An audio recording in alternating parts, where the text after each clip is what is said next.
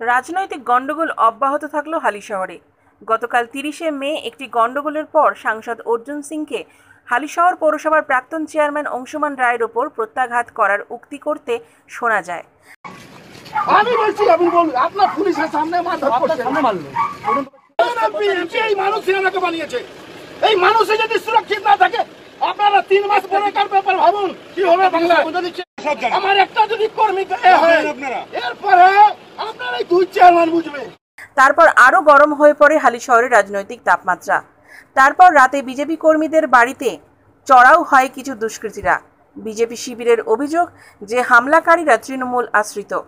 দেখুন এই বিষয়ে কি বলছেন তারা। আমি এই বারান্দাতে বসে আছি, এখানে বসে আমার একটা ছোটবেলার বন্ধু, তার সাথে বসে এমনি গল্প করছি। মা এখান থেকে সন্ধে বাতি টাত্তি দিয়ে ঘরে গেছে, এবার দেওয়া হয়ে গেছে, তখন এই ঠাকুর ঘর গোছাচ্ছে, রাত্রি হয়ে গেছে 9-10টা বাজে। হঠাৎ করে দেখলাম 8-9টা বাইক এসে এখানে দাঁড়াল। এবার সারা বীজপুর জুড়ে কালকে তৃণমূলের কৃষ্ণেন্দু ঘোষ এবং সবুজ অধিকারীর যৌথ উদ্যোগে, যৌথ প্ল্যানিংয়ে ভাঙচুর করা, নিরীহ মানুষদের বাড়ি ঘর ভাঙা, এটা হওয়ার পরে এবার এখানে এসে যেই দাঁড়িয়েছে আমি বুঝতে একটা সন্দেহ হয়েছে যে এই ঘটনা ঘটতে পারে। এই বাড়ির আমার ছেলে মেয়েরা, মা হাওয়া করে কাঁদছে, আমি তো মাথা খারাপ হয়ে যাচ্ছে। কি এটা আমি ভাবতেই পারি না যে আমার বাড়িতে এটা হতে পারে। আমি আপনাকে এটা একটা কথা, সুবোধ অধিকারী এবং কৃষ্ণেন্দু ঘোষের যৌথ উদ্যোগে দায়িত্ব নিয়ে বলছি, পুলিশ করাচ্ছে। কৃষ্ণেন্দু ঘোষ হচ্ছে মেন কালপি। বিজেপি করা যাবে না। কৃষ্ণেন্দু ঘোষ টেন্ডার নিয়েছে। কৃষ্ণেন্দু ঘোষ এখন আপাতত বীজপুর টাউন তৃণমূল কংগ্রেসের প্রেসিডেন্ট। উনি চেষ্টা করছে এগুলো করে কি করে ব্যারাকপুরে তৃণমূল কংগ্রেসের প্রেসিডেন্ট হওয়া যায়। এদিকে বিজেপি কর্মীরা অভিযোগ করেছেন তৃণমূলের দিকে, তবে তাদের পাল্টা জবাব দিল তৃণমূল শিবির। দেখুন কি বলছেন তারা।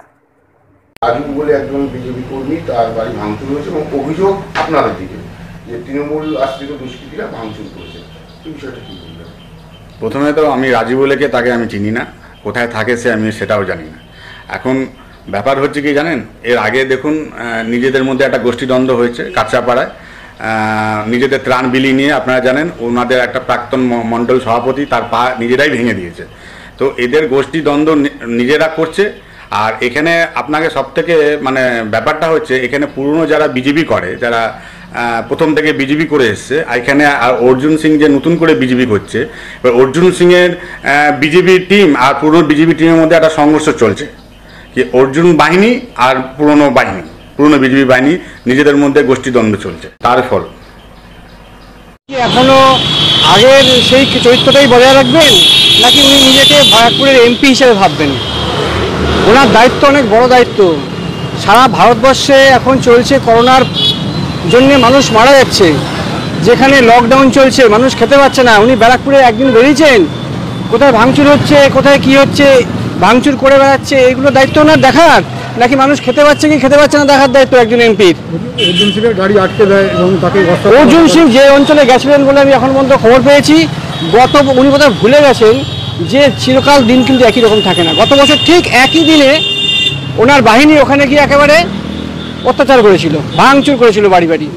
আজকে উনি সেটাকে বর্ষবরণ করতে গেছিলেন, মানুষ, এলাকার মানুষ ঘিরে ধরেছে, একেবারে হাজার হাজার মানুষ ওখানে ওনার গাড়ি আটকে দিয়েছে।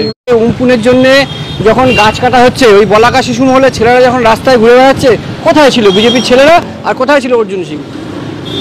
যখন মানুষের জন্য আমরা রাস্তায় সারা রাত্রি ঘুরে বেড়াচ্ছি, লাইট জল নেই, এই পরিষেবা দেওয়ার জন্য ঘুরে বেড়াচ্ছি, কোথায় তখন আমাদের সাংসদ? কোথায়? আমি প্রশ্ন করছি একজন নাগরিক হিসেবে, আমাদের সাংসদ তখন কোথায় ছিলেন? মানুষ খেতে পাচ্ছে না, তাদের খাবারটা কোথা থেকে জোগাড় হবে সেটা ভাবছেন উনি একবারে? উনি এখন থেকে যেখানে যাবেন এইভাবে ঘেরাও হয়ে যাবেন, কারণ মানুষ ওনার উপর ক্ষিপ্ত। একজন এমপির যা কাজ সেটা উনি ভুলে গেছেন। ব্যারাকপুরের এমপি হয়েছেন, তারপর থেকে 1 বছর হলো, 1 বছরে তার কোনো অ্যাক্টিভিটি নেই। আমি বিশ্বজিৎ পাল। আপনার অসফলতার কারণ কি? অসফলতার কারণ মতের কারণ খুঁজে বের করুন। আপনারাও দেখবেন এই কারণটা সত্য না মিথ্যা। আপনি যদি আপনার ভুল ধরেন, তাহলে আপনি আপনার টিচার হবেন।